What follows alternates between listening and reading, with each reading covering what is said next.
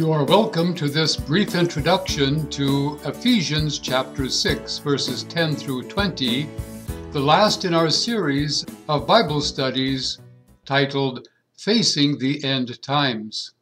Most of the text that we shall reference can be downloaded as documents by the links below. Let's get into it. This passage contains the famous text that reads, "Put on the whole armor of God, that you may be able to stand against the schemes of the devil. For we do not wrestle against flesh and blood, but against the rulers, against the authorities, against the cosmic powers over this present darkness, against the spiritual forces of evil in heavenly places." The text was written in the common Koine Greek, prevalent in the Greco-Roman Empire in the 1st century of our era. Although the text has been very well preserved, there are some minor scribble errors to be found in some of the, for example, in verse 12, two manuscripts read, "your struggle," instead of "our struggle," since the two words sound alike, humin and hemin. Manuscript P46 of around the year 200 has a gross mistake, reading tactics in place of rulers against the authorities. The same manuscript omits the phrase, "the heavenly places." And manuscript Vaticanus from the 5th century omits the phrase "of the gospel" in verse 19. Several of the Greek words behind our translation require some attention. For example, the command to be strong comes as a present tense, passive voice, imperative verb. In the active voice, it means to cause one to be able to function or do something, hence strengthen, and in the passive voice, to become able to function or do something, to become strong. That is, our ability comes from without ourselves. Verse 11 speaks about the schemes of the devil. The Greek word is the origin of our English and French terms method, but in Christian literature, it appears only in the book of Ephesians and only in an unfavorable sense, meaning scheming or craftiness. The verbal form of this noun means to defraud, to deceive, or to pervert. In verse 12, we read about rulers. A ruler is an authority figure who initiates activity or process, that is, a ruler with some authority. Used of angelic or transcendent powers, since they were thought of as having a political organization.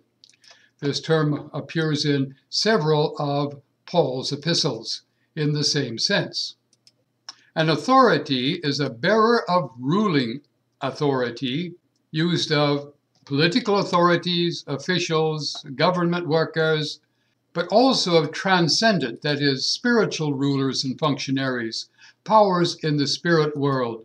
Again, used in several of Paul's epistles and in Peter's. Cosmic powers, a compound word meaning world ruler, and is used in secular Greek of world ruling gods, which we understand to be evil spirits. Spiritual forces is a single word, a substantive adjective, which pertains to evil spirits, the spirit forces of evil and such.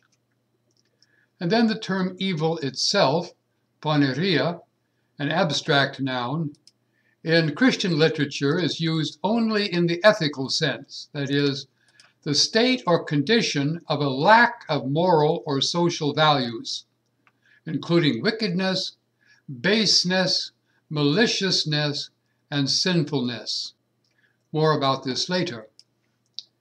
The heavenly places, or heavenlies, also a substantive adjective, pertains to being associated with a locale for transcendent things, that is, spiritual beings, translated heavenly or in heaven.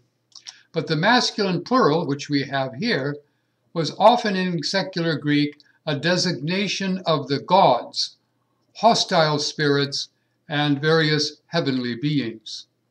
In verse 13, we have the adjective form of evil, which pertains to being morally or socially worthless, wicked, evil, bad, base, worthless, vicious, degenerate.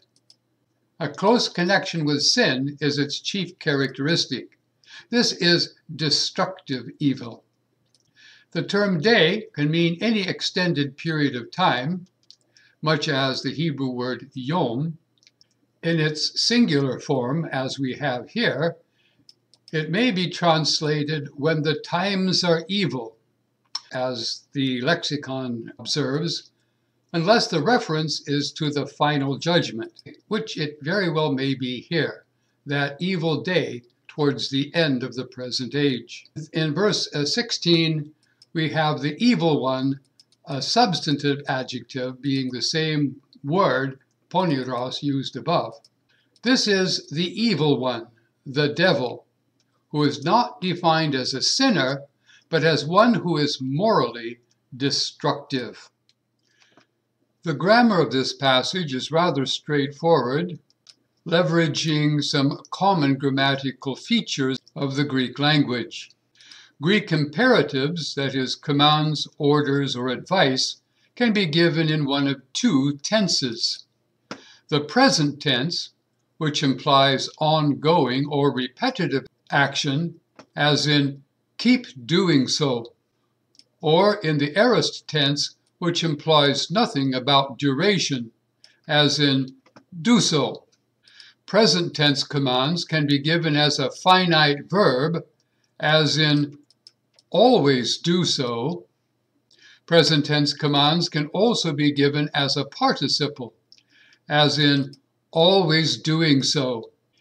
In Ephesians 6, 10 through 20, there are 3 present tense commands. In verse 10, be strong, that is, keep being enabled by the Lord's might. And in verse 18, 2 participles, praying, that is, keep praying in your spirit, and stay alert.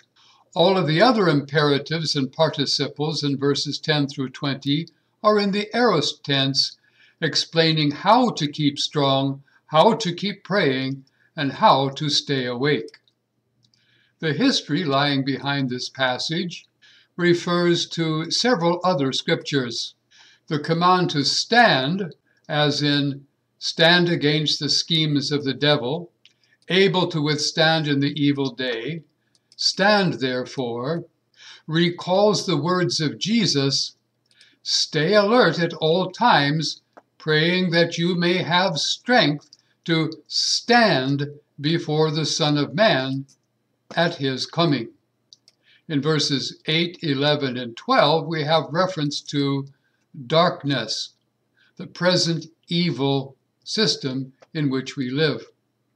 This is the same term that the author used in 1 Thessalonians chapter 5 when he wrote, you are not in darkness, brothers, and we are not of the night or of the darkness. In verse 14, the term truth was used repeatedly by our author in 2 Thessalonians chapter 2, speaking of unbelievers who found no place in their hearts for the truth, so as to be saved, who have not believed the truth. For sanctification comes by the Spirit and faith in the truth. In verse 17, reference to a helmet of salvation is an allusion to Isaiah chapter 59, verse 17, where we read that the Lord, his desire is to deliver or save, is like a helmet on his head. In verse 17, the word of God, called the sword of the Spirit, has a parallel in 2 Timothy, where our author wrote, all scripture is breathed out, that is, spirited out, by God and is profitable. Verse 18 says we are to remain alert by praying. Both the language and the grammar of the passage recall Jesus' words from Luke chapter 21, "Stay alert at all times, praying that you may have strength to stand before the Son of Man." Also in verse 18, we have reference to praying at all times, employing the Greek term kairos, often translated season, a long period of time. This was used in 2 Thessalonians, where we read, "You know what holds back the Antichrist, so that he will be revealed in his own season." And in 1 Thessalonians, "Concerning the times and seasons, you have no need to have anything written to you." In 2 Timothy, we read that in the last days, difficult times will come, or difficult seasons.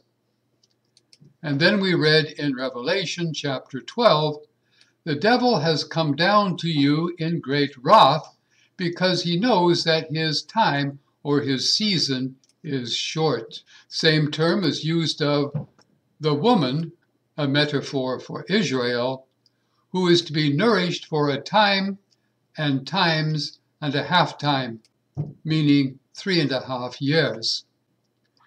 In verse 19, we read of the gospel of peace. When we studied Matthew chapter 24, we encountered the promise of Jesus that this gospel of the kingdom will be preached as a testimony to all nations, and then the end will come. And in 2 Thessalonians, "To this he called you through our gospel, so that you may obtain the glory of our Lord Jesus Christ." The structure or argument of the passage is rather straightforward, building on the affirmation earlier in the book that God made us alive together with Christ and raised us up with him and seated us with him in the heavenly places in Christ Jesus. 6:10 introduces a conclusion with an imperative in the present tense: always be strong in the Lord.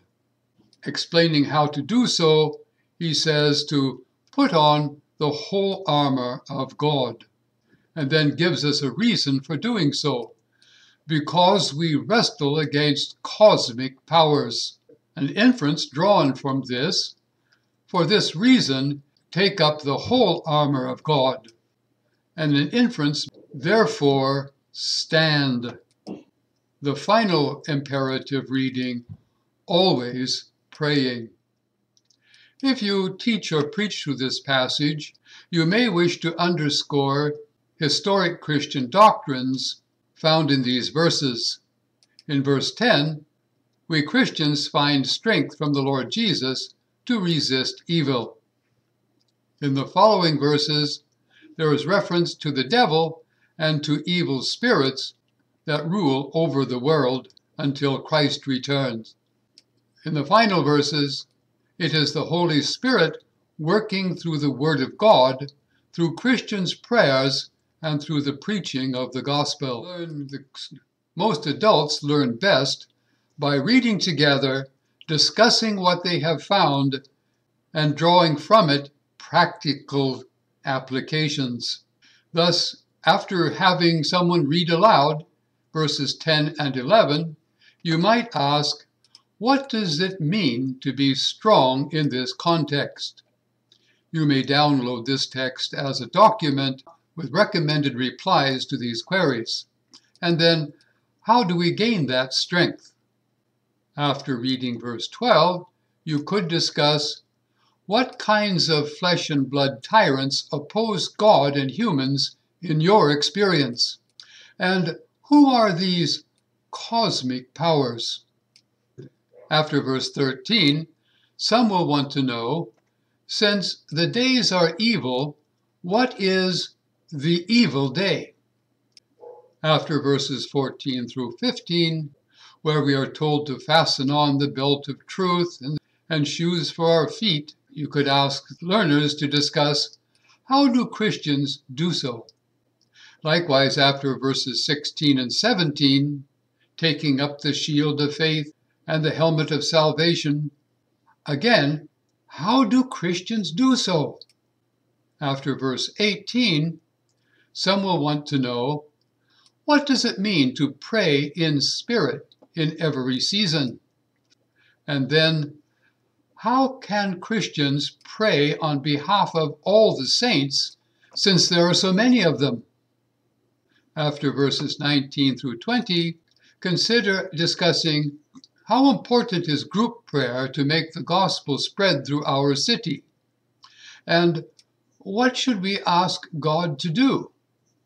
And then practically, what steps could our churches take to make this kind of prayer happen? So, our assignment for this week is to read through Ephesians 6, 10 through 20 once a day this week in different translations. You can find several at netbible.org. As you do so, observe instructions on how Christians may remain strong and stand firm in the coming evil day. Jot down other notes and queries that you want to discuss in your Bible study groups. In the books that we studied in this short series on facing the end times, we have learned that Christians who enter the end times will be able to stand. They will be able to endure. They will be able to keep faith. And they will be able to stand to see Jesus appear in the clouds and then come, raise them from death unto life. May God bless you richly as you study, learn, and teach this text to others.